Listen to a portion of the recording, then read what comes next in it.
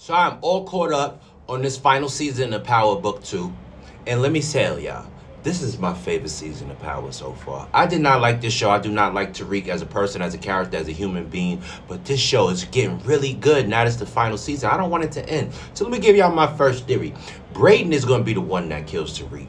Brayden, they setting it up. They've been setting it up since day one. But this season, they've been extra aggressive. And he really is not listening to anything that Brayden says.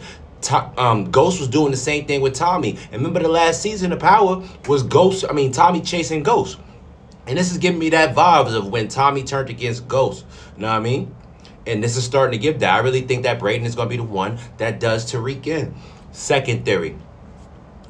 That little Tariq Tejada, that little baby, that little demon baby that Diana got, that's half Tejada, half St. Patrick, Lorenzo Tejada, St. Patrick, Tariq Jr., that little baby is going to be the future. They need to have a time jump and have that little baby Ghost the Third. I'm going to call that baby Ghost the Third because that's the third incarnation of Ghost. And I can't wait for that baby to be born because we think that Tariq and Ghost was bad. Imagine he got to have Tejada blood and St. Patrick blood. That little boy is going to be an animal. And he going to be raised by Monet because I think she going to kill Diana after she give birth to the baby. Can we talk about it? All right?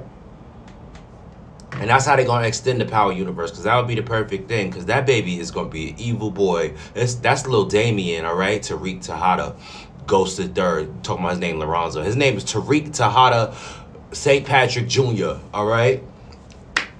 Third theory, Noma daughter is going to be the one that kills Noma. They already setting this up. Y'all know that they kill the parents on the show. Their whole theme is Monet kids trying to kill her. You already know Tariq killed Ghost.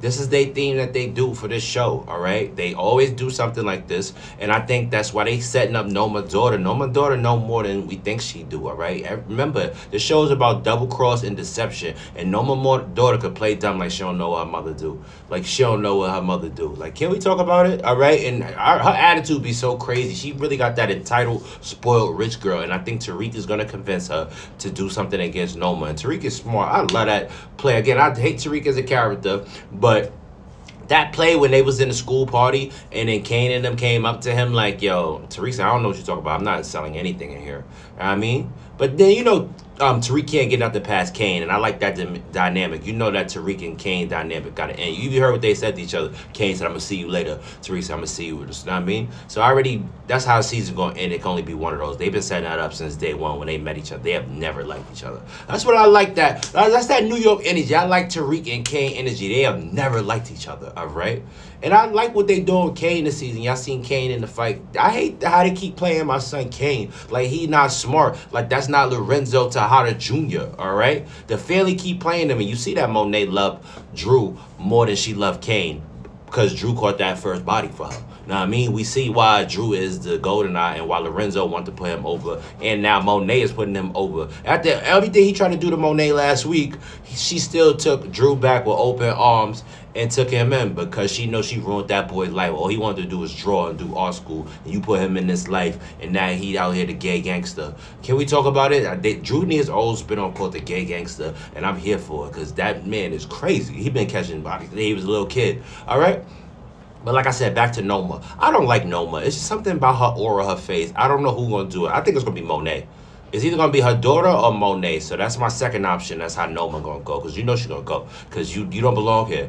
That's what your man told her yesterday. The dude, I don't know who. They new plug. The black dude. The dude that Kane was fighting. The new black dude or whatever. And then he gonna come up to her in the party.